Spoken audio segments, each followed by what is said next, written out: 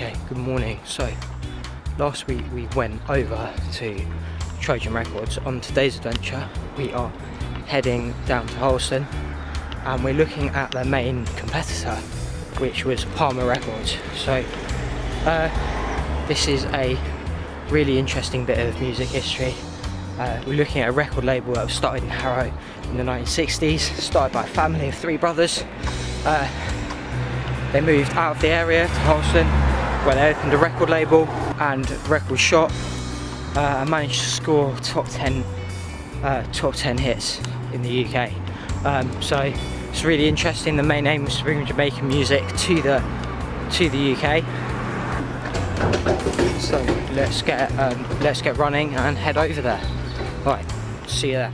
So this is 78 Craven Park Road in Harlsden, northwest London, and the building just here was the home of Pama Records.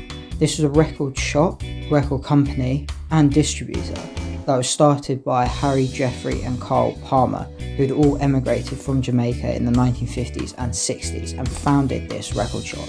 It didn't actually begin here, it began in Harrow out the back of a real estate office, but it did move here, and it had the main aim of bringing Jamaican music to the UK, and it relocated here in 1968, and it would go on to become the main competitor of Trojan Records.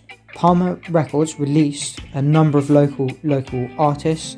This include Junior English and Delroy Washington.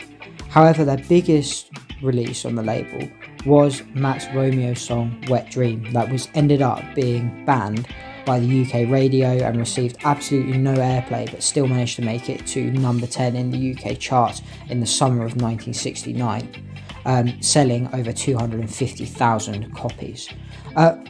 One of the record label's first releases, which happened in 1968, was a song titled The Champ by the Mohawks. This would go on to become one of the most widely sampled tracks in hip-hop. I think it's been sampled almost 700 times, which really shows the sort of importance of this and the legacy of this place that began in the back of a real estate office in Harrow and moved here, and now a song released on this label is sampled on numerous records across the world.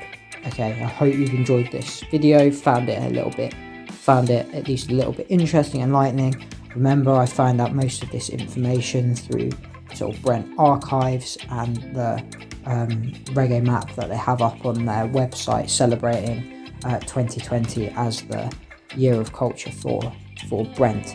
Okay, we're in lockdown, but let's still try and do a bit of exploring. Thanks for watching, and don't forget to subscribe.